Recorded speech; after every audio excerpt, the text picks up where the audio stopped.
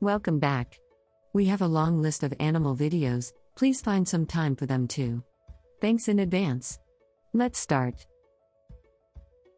The snowy egret is a small white heron. It is the American counterpart to the very similar Old World little egret, which has become established in the Bahamas. At one time, the plumes of the snowy egret were in great demand as decorations for women's hats. They were hunted for these plumes, and this reduced the population of the species to dangerously low levels. Now protected in the United States by law, under the Migratory Bird Treaty Act, this bird's population has rebounded.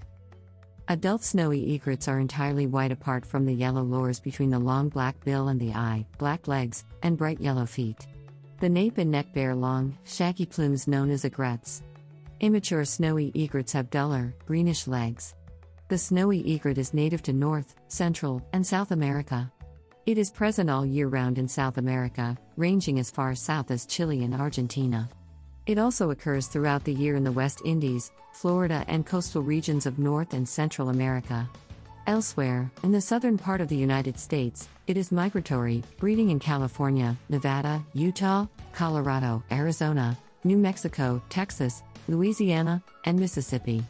It is found in wetlands of many types: marshes, riverbanks, lakesides, pools, salt marshes, and estuaries. It is not found at high altitudes nor generally on the coast. The snowy egret has occurred as a vagrant in Europe, in Iceland, Scotland, and the Azores. It has also been recorded in South Africa. The birds eat fish, crustaceans, insects, small reptiles, snails, frogs, worms, and crayfish. They stalk prey in shallow water, often running or shuffling their feet, flushing prey into view by swaying their heads, flicking their wings, or vibrating their bills. They may also hover, or dip fish by flying with their feet just above the water surface. Snowy egrets may also stand still and wait to ambush prey, or hunt for insects stirred up by domestic animals in open fields. They sometimes forage in mixed species groups.